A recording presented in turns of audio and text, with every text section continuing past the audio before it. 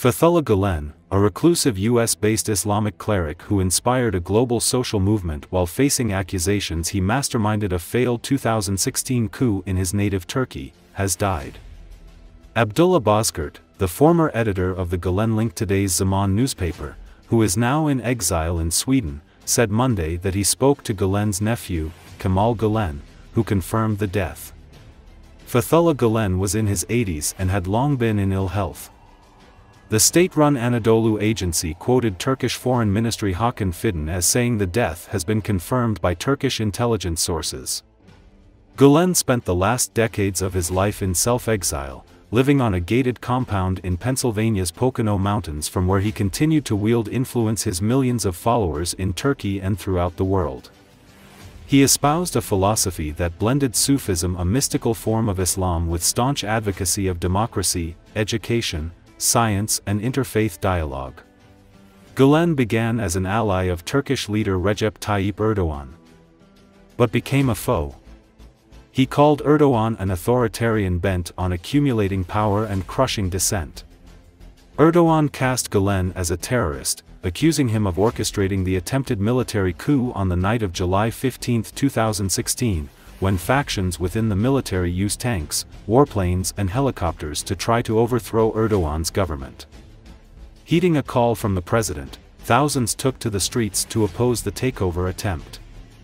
The coup plotters fired at crowds and bombed parliament and other government buildings.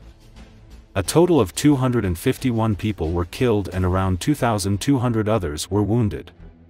Around 35 alleged coup plotters were also killed. Gülen adamantly denied involvement, and his supporters dismissed the charges as ridiculous and politically motivated. Turkey put Gülen on its most wanted list and demanded his extradition, but the United States showed little inclination to send him back, saying it needed more evidence. Gülen was never charged with a crime in the US, and he denounced terrorism.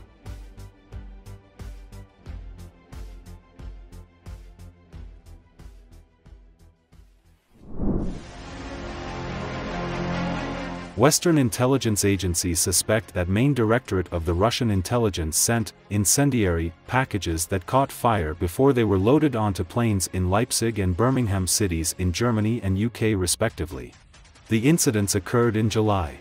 The packages containing incendiary substances somehow passed security inspections.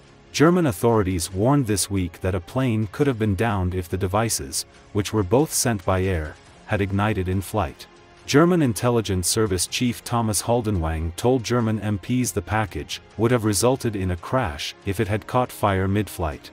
According to the intelligence services, the purpose of such actions is to intimidate Europeans and create chaos. The incidents with parcels came after MI5 boss Ken McCallum warned that Russia is intent on causing mayhem on UK streets. The security agency's Director General said Britain should expect to see continued acts of aggression here at home from Russia, with its military intelligence agency, the GRU, on sustained missions, adding, "We've seen arson, sabotage and more." Brandon Fried, Executive Director of the Air Forwarders Association, which represents the air freight industry in the US, described the incendiary bomb incidents as disconcerting given the suspicion of Russian state involvement. "It looks like the goal is simply to disrupt the supply chain, create havoc and simply to scare people. They want people to lose confidence in the system," Fried said, adding that the industry had developed robust and evolving security procedures since September 11 attack.